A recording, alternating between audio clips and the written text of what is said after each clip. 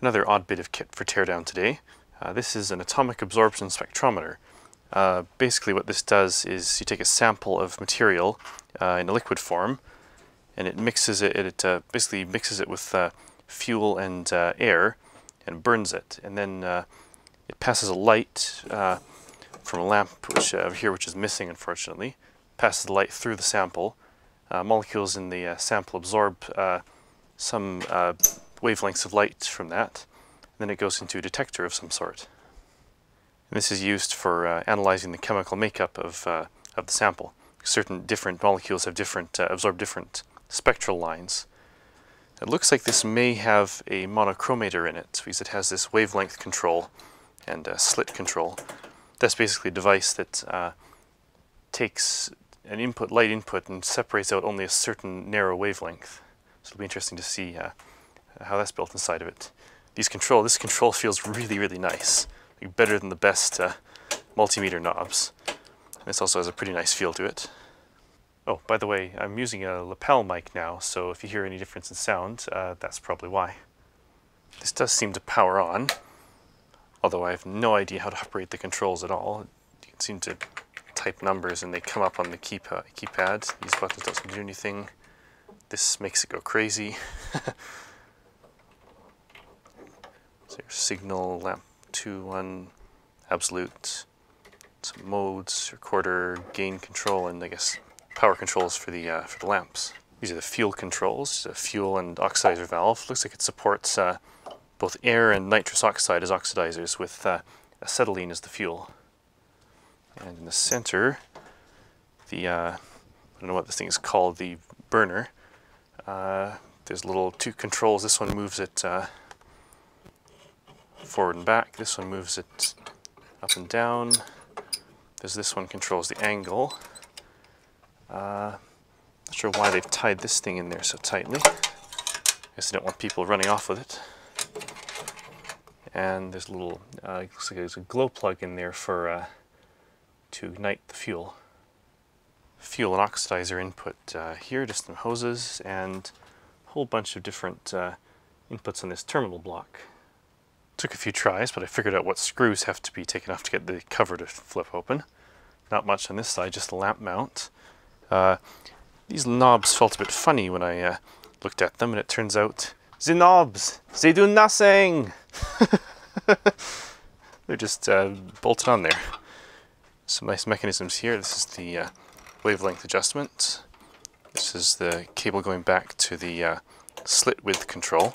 Looks like the light just comes from the chamber here, off a mirror, off another tiny mirror in there, and then into the monochromator. And what's this thing? I wonder if this is the detector. Oh, it's a vacuum tube. Huh. R446. Yeah, it must be some sort of photomultiplier or photosensor tube. Hamamatsu, Japan. I wonder what's in this box or bag. Let's see.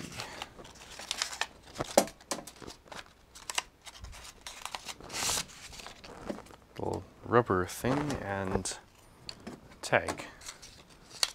Warning, this instrument is equipped with a locking device to secure the wavelength mechanism against damage during shipment. Read instructions before touching these controls.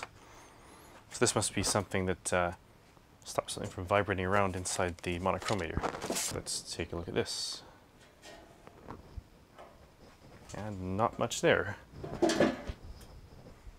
Basically what this is, there's a slit on this side. Light bounces off this mirror, off this diffraction grating mirror combo, where it's split up into the reflection angle depends on the wavelength, and then back across through the mirror, then to another slit.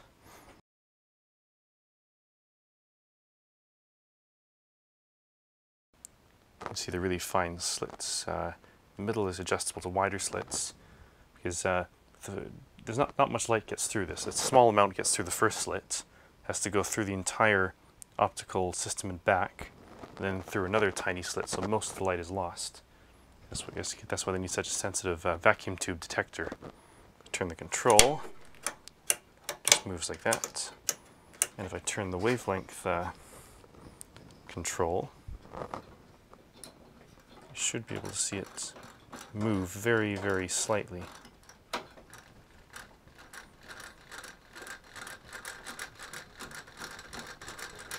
Looks like this has a range from about down to 200 nanometers up to about, let's see, 800 and just about 900 nanometers where it hits a stop. Well, I'm not sure if this will actually go that far with the lid on. This is quite close to the edge there. I think they've actually might have ground this mirror to have so it would clear the lid.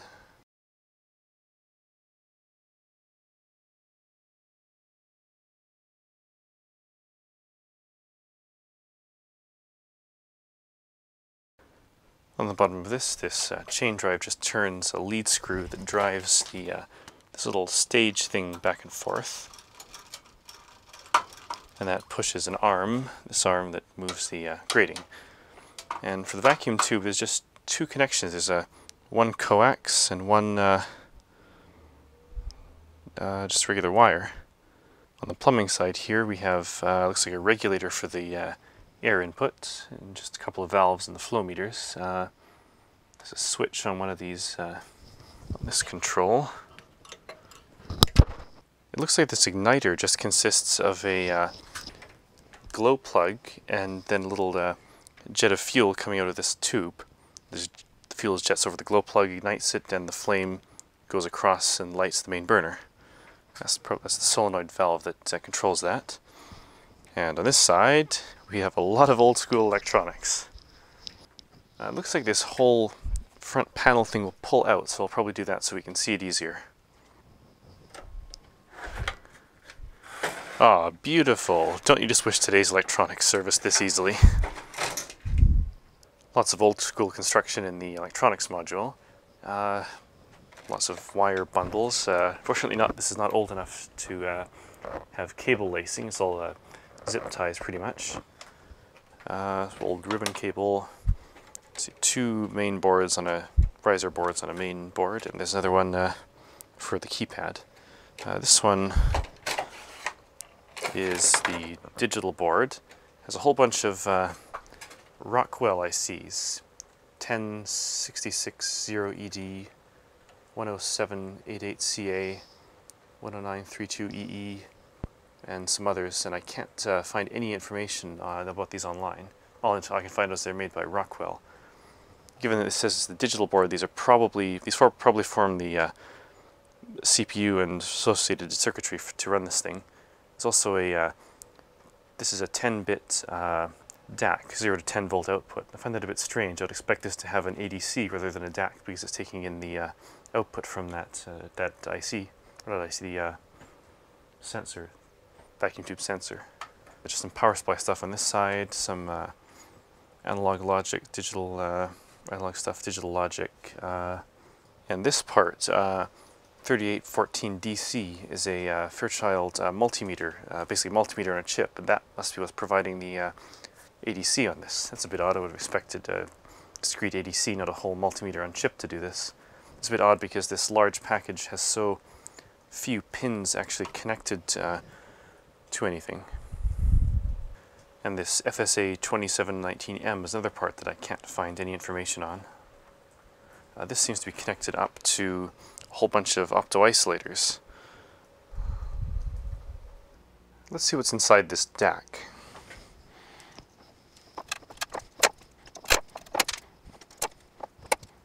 There's the inside of the DAC, numerous small dies and two bigger dies and one filter cap. And notice some nice star point grounding near the top left. I'm thinking the 12 digital inputs are on the bottom of this. Then there's 3 4 input buffers, and the center die is probably something like an R2R ladder to actually produce the digital analog converter. And there's probably some sort of a buffer or op-amp after that. That center chip looks like it has some sort of laser trimming marks or something. This other board looks to be just a driver for the photomultiplier tube.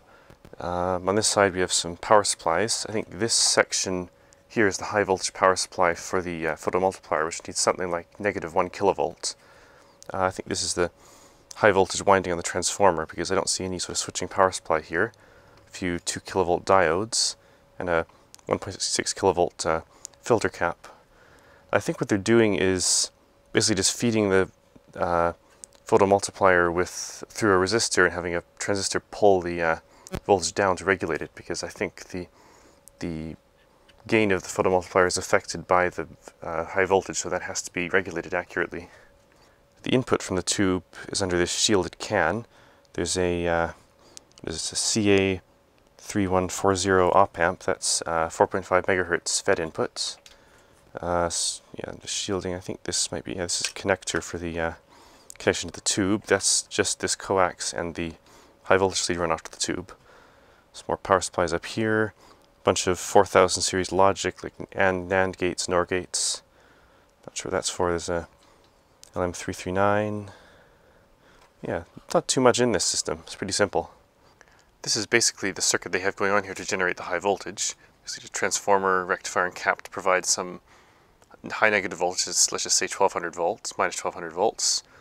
Pass a resistor and a transistor that will draw current to reduce the output voltage with a feedback loop from a series of resistors. That's a pretty simple way of generating a high voltage regulated supply for something that doesn't draw much current. Actually, I just realized I had that transistor drawn the wrong way. This is the correct one, a PNP transistor. Here's the keypad board. Not too much on this.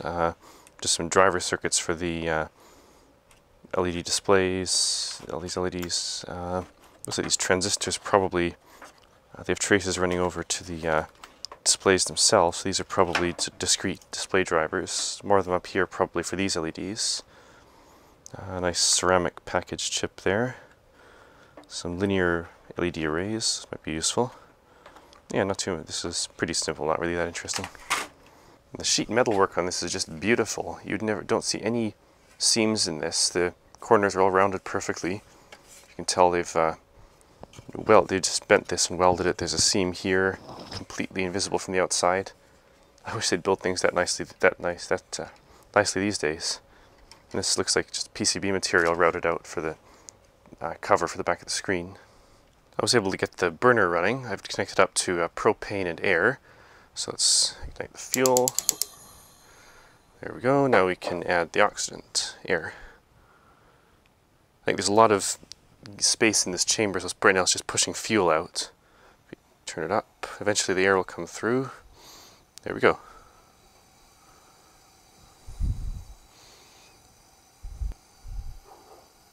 There we go. It's operating pretty nicely now.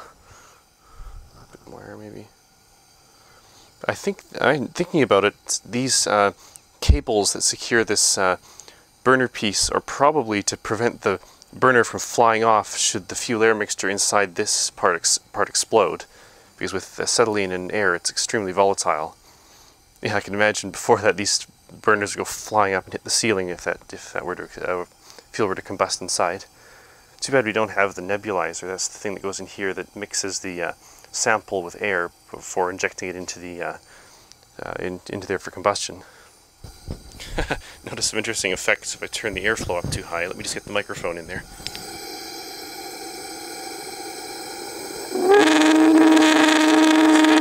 Oscillations in the flame.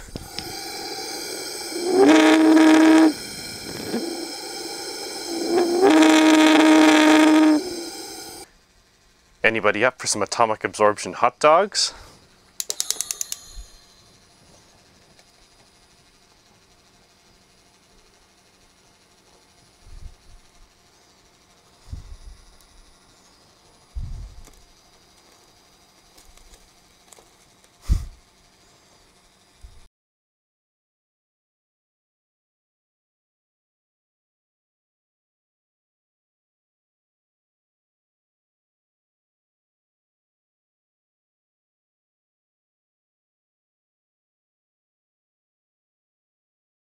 I hope you found that atomic absorption spectrometer and cooker video interesting. Thanks for watching.